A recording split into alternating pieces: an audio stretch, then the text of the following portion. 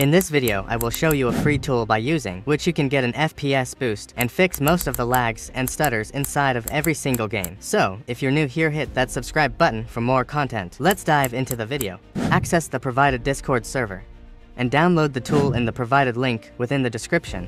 Download it to enhance gaming performance and FPS as instructed. And open up this folder, and what we're gonna be doing is running the Windows 10 dbluegui.ps1 as admin.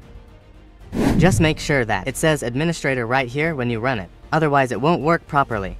And just let it do its work. It's going to go ahead, create a system restore point, and then launch the application. So, once it opens, it has a bunch of options, but I'm gonna be guiding you on which ones to use. The first one is removing all bloodware. This is going to go ahead and remove all the bloodware apps that are installed with Windows updates or just Windows installed in general, and it will remove all of those, which obviously is the best and the recommended. So for those of you, you can go ahead and click on the customized block list, and once this opens up, all you need to do is check the ones that you want to remove and uncheck those that you don't want to remove. If I go ahead and go down here and for example, let's say don't want to remove the get help, all I need to do is uncheck it, and now save the custom allow and block list.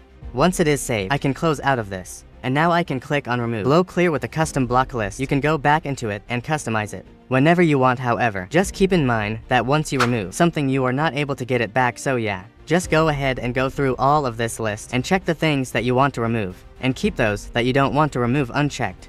It's really handy for those of you guys who want to use specific apps that come with Windows, but want to remove majority of the features.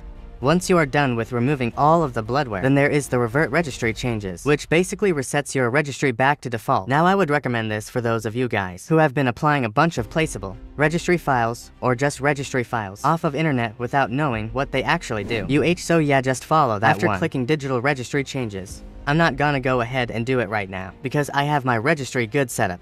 Then there is the Cortana, of course. You want to go ahead and disable it.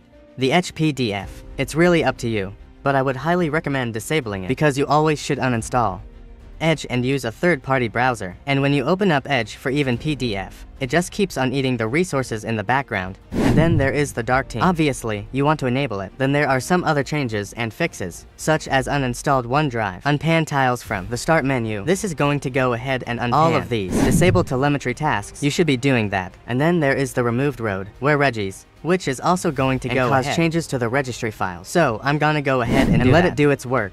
So once all of those have been removed, we can also go ahead and install .NET v3.5, which I have already installed it. So I'm not gonna go into that, but you should install it, which is required for certain features and games as well.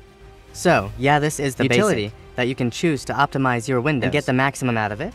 This is going to go ahead and make sure that there are no blood registries, and you can also go ahead and research the registry to stock. And then there are other functions, like all of these, which you can use. So I highly recommend you to give it a go. And also share this video with your friend so that they benefit from this utility as well. It's completely free, and it only takes a couple of minutes to use. So yeah, in my opinion, that's a win-win. And that's basically it for this video. I will see you guys in the next one. Until then, stay awesome.